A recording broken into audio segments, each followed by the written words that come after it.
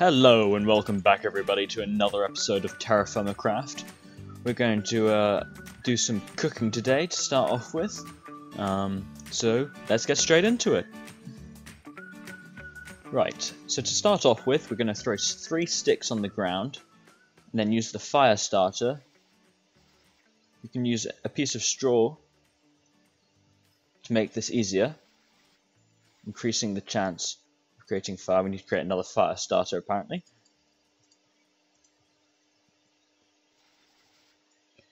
Then once we've got this fire pit, we're going to cook up some of our food, our venison. Now this helps preserve the food, but it also affects the taste. Now each player will have their own taste preference based on the seed of the world and their username. So to see what your tastes are of a food, you can hold down left control, and here we can see it's not to our sweetness liking, not to our, apparently rare is to our sourness liking. We're going to see if any of the other ones are to our liking as well, because it's different for each duration of cooking. So we're now on medium. See when we get to well done. So well done is the top layer. All food cooking states have an equal 0.5 times modifier. 0.75 times modifier for decay. So we're going to be cooking up a lot of our food,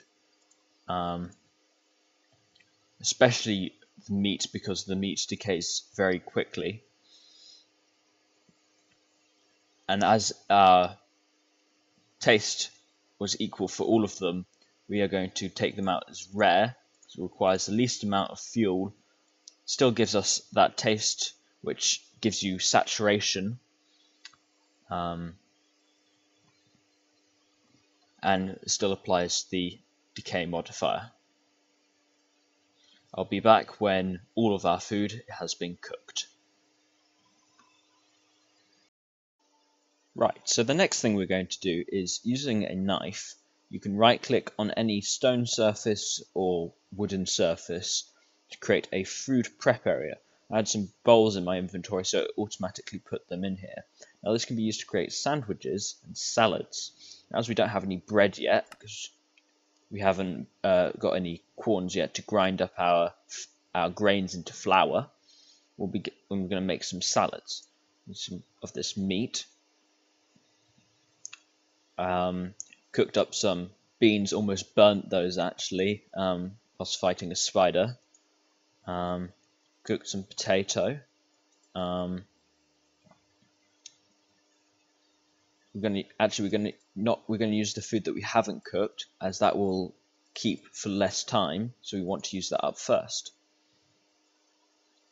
So we're going to create ourselves a salad. Now this is a mostly vegetable salad, but we don't really have anything other than vegetables. This is one of the spiders that I was just talking about. Be right back.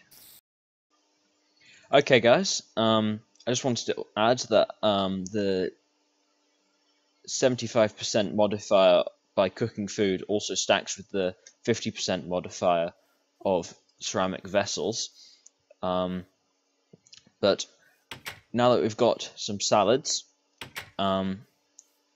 just going to grab some more water. We're going to head off and find some copper.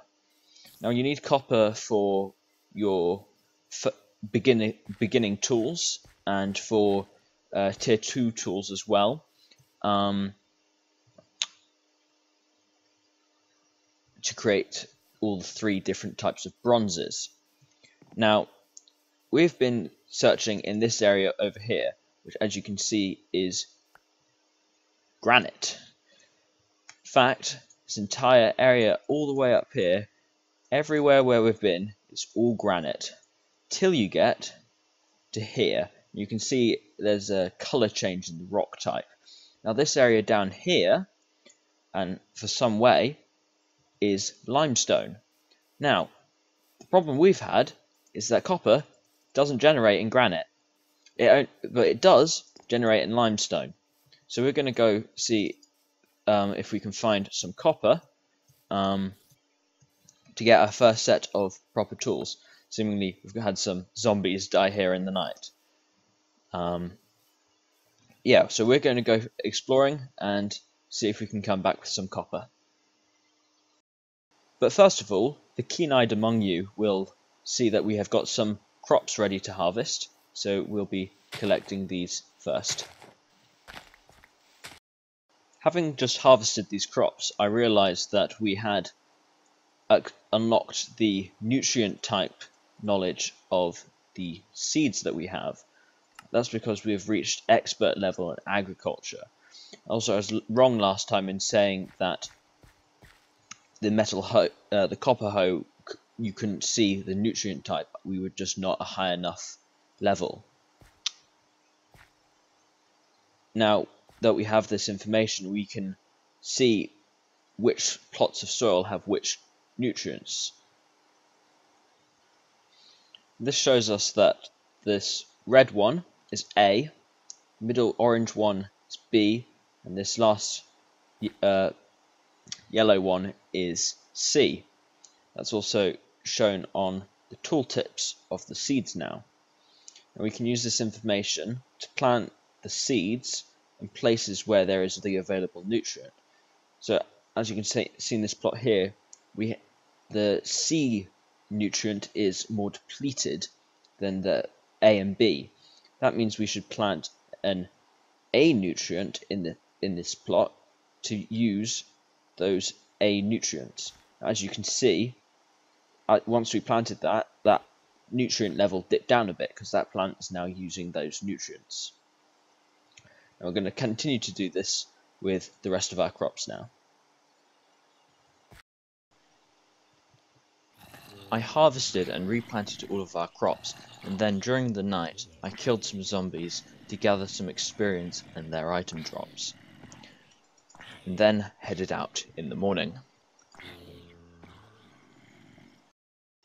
Right guys, so we've just started exploring. Literally we're just over from our base. That's basically where our base is, on our death point. And we've come across these boats here, but by the looks of it, they're filled with mobs, and it's no... Ooh! Yeah, don't want to be going into these just yet without any, any proper armor on and really no proper weapons. So I'm just going to hang out here for the moment until morning rises, and then we're going to be carrying on with our journey. Ooh. So we had an explosion go off in this. Ooh, that's one very powerful mob up there. There's a spawner in the front of those ships and some chests where we got some of this stuff.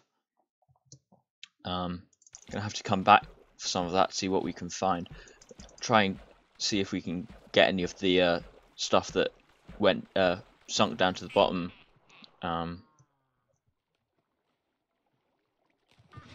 Apparently a piece of coal. Oh. Oh. I think these red caps can drop coal sometimes, so you might want to try and farm those guys. Apparently, with they have some of them have explosive abilities though, so might want to watch that. Anyway, I'm going to continue adventuring and see what I can find.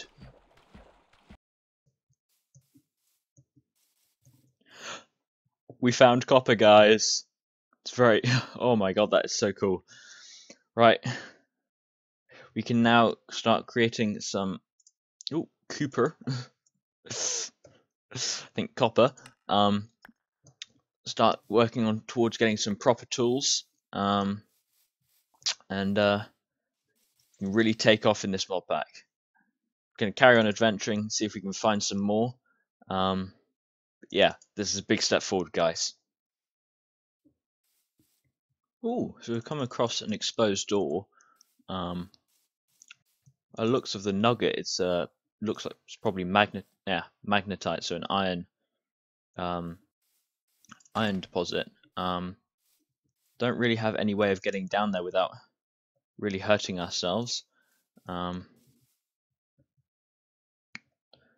no easy way down by the looks of it, but we'll just have to see if we can find one.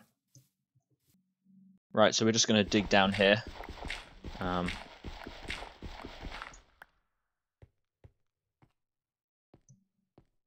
Yes, it's rich magnetite. Oh, that's good. So this is lots of nice iron. Big vein as well. So you can mark this off and then carry on. Oh, we've come across this house. I'm gonna see if we can find anything of use inside. So support steam tanks, tool racks. Get an axe to harvest these up.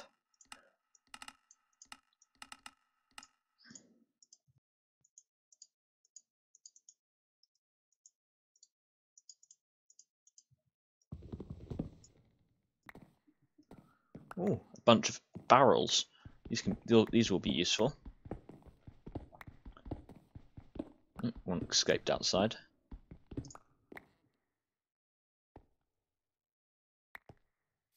Quartz slab. Actually, I'm going to grab these supports as well. Don't have a pickaxe yet, but we can now with the copper. Come back and get these steam tanks. Oh, find oak planks floor. Right, come back and grab these for building our own house up a little bit. So what we can do is, instead of having this vessel, which is actually already empty, but it has 9 slots, you can use this, which has 12 slots. Put some of this stuff away.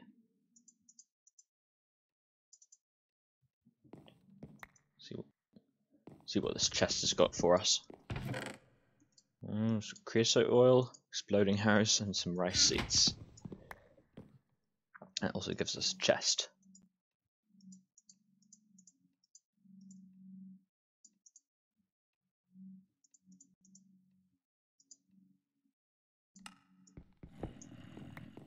Oh, got some company.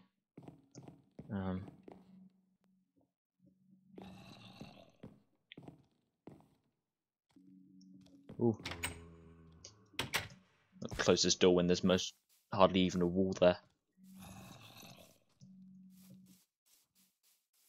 See if we can climb up somewhere.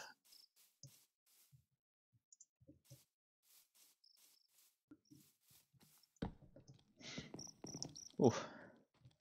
Right, so we're safe for the moment.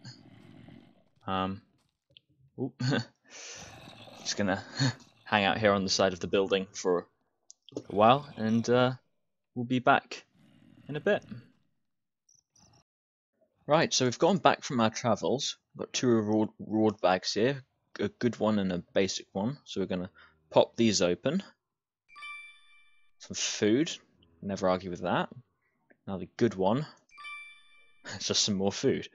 Okay, that's currently our chest full of food. We haven't got any real space for a lot of this stuff. I've got a plan for that. And found another one of these law books. Probably not useful to have more than one. Got some other stuff, assortment of things. Got rope, which is really useful for taking care of animals.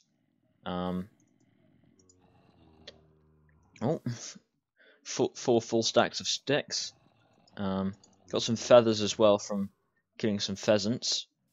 And most importantly, we've got this leather water sack, which is currently filled with fresh water. This is a really good thing because it can hold a absolute bunch of water. And as you can see, it has a durability of water rather than just a single swig. Got all of our crops growing down here. Looks like our tomatoes and peppers are almost ready. As I said, we've got a chest full of food, nowhere to put it. So we're going to have to solve that problem pretty soon. But at least now we have in here we have copper, which means we can start making some proper tools. So we'll be doing that next episode. Thanks for everybody for watching. Have a good day. Bye bye.